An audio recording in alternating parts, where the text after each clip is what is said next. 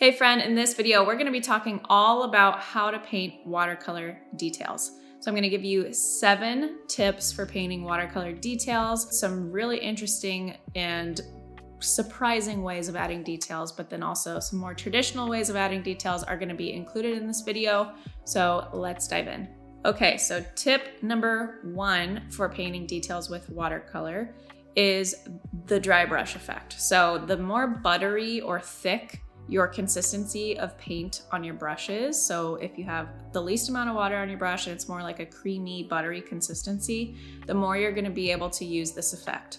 And I love using the dry brush effect for details like light speckling or sprinkled on the surface of the ocean or water. I've done this a bunch, and I have a lot of this coming out in my 3rd book, Everyday Watercolor Oceans, which is due to release in the summer of 2023. But I love using this effect for sweeping across really broad strokes so that you can get that dry texture poking through and it kind of looks like light reflecting or shining on top of water. So the second tip for painting watercolor details is using masking fluid, or sometimes referred to as drawing gum. I love using this stuff. It can be a little difficult or tricky to get used to at first, but you just use a brush and you paint it in like you would be painting in with watercolor paint.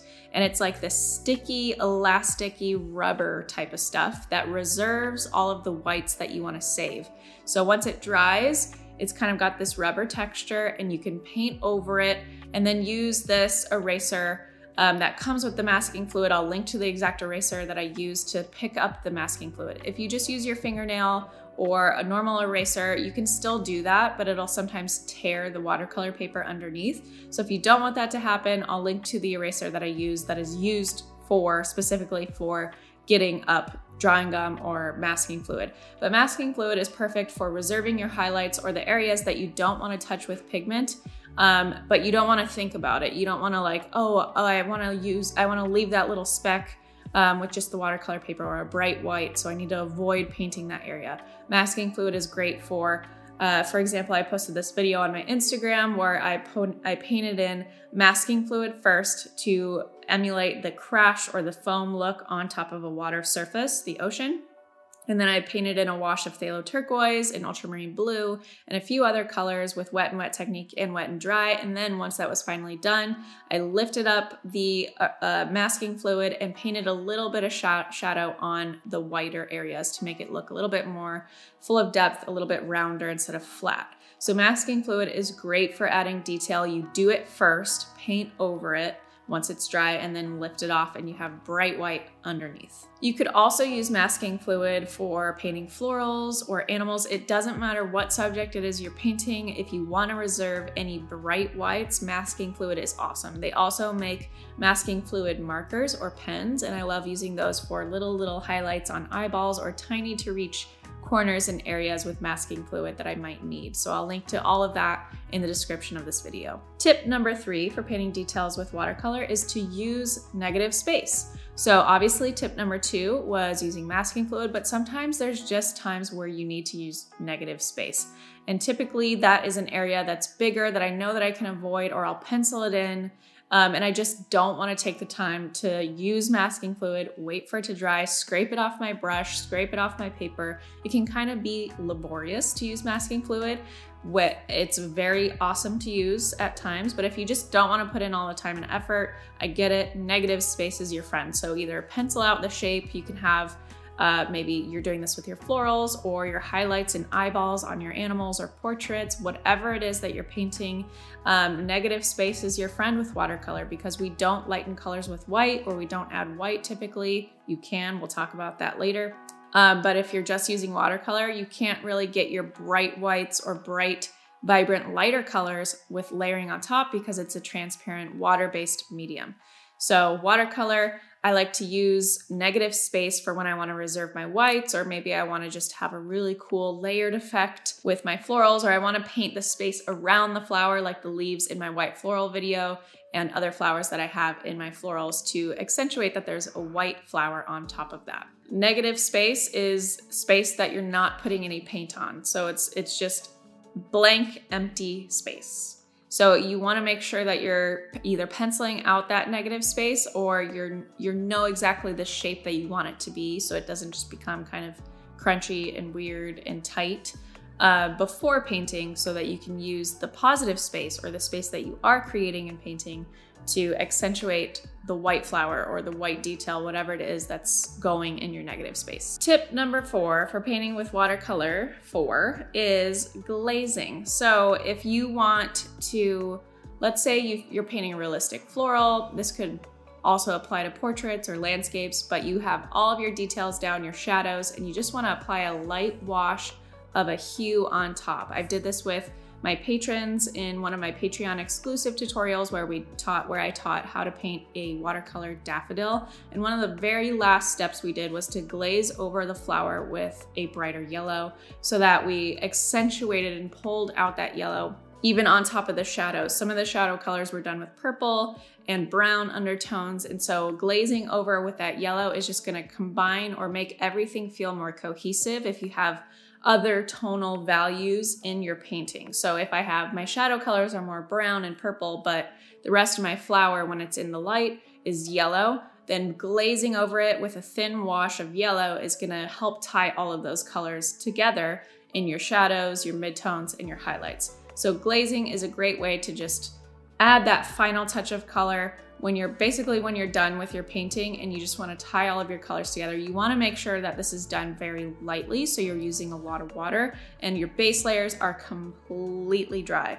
If they're not dry, they're gonna mix all together and become really muddy, so make sure your base layers are completely dry. Next, tip number 5 for painting details with watercolor is actually not with watercolor. It's with a calligraphy brush or a calligraphy pen or an X-Acto knife or something like that, where you're scraping off pigment to basically what you would do with adding white gouache or using masking fluid and scraping that off.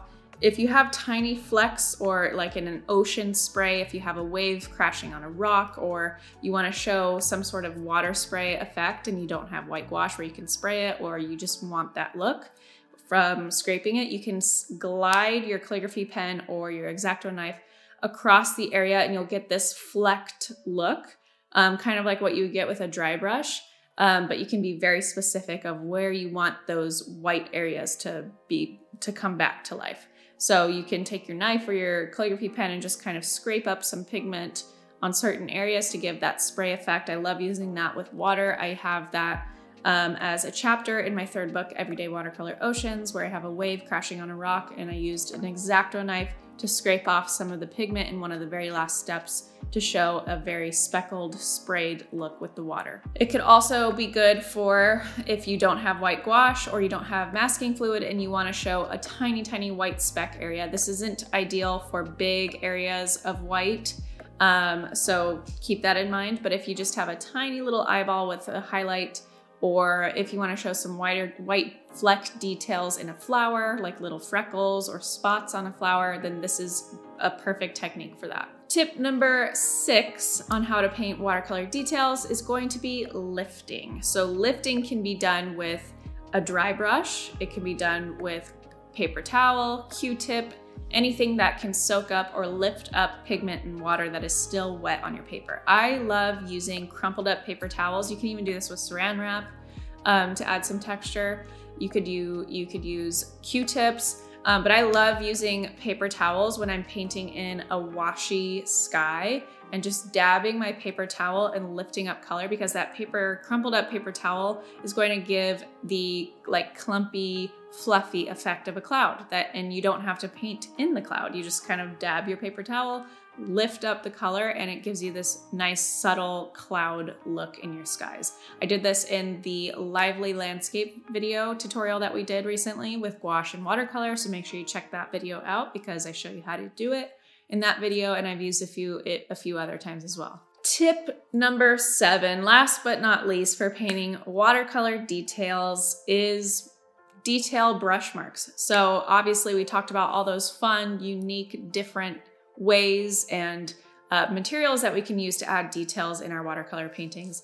But then we also need to remember that we can add details with our own brushes and watercolor paint in the final steps of our painting. So we can use white gouache. I did this in a bearded iris for my 2nd book, Everyday Watercolor Flowers. where I added detail to the stamen of the flower using a bright cadmium orange and some white in some of the details. And then obviously in the veins of flowers, I love adding details with my size 2 brush or a fine liner brush, and some really buttery opaque consistency with my watercolor paint, so my details really stand out and are crisp. I love using details as well in highlights with white gouache or white ink. But adding watercolor details or details with your brush later on, even with like the lively landscape that I did with little shadows in the trees in the foreground, can be done dark or light, and are typically always done in your final steps.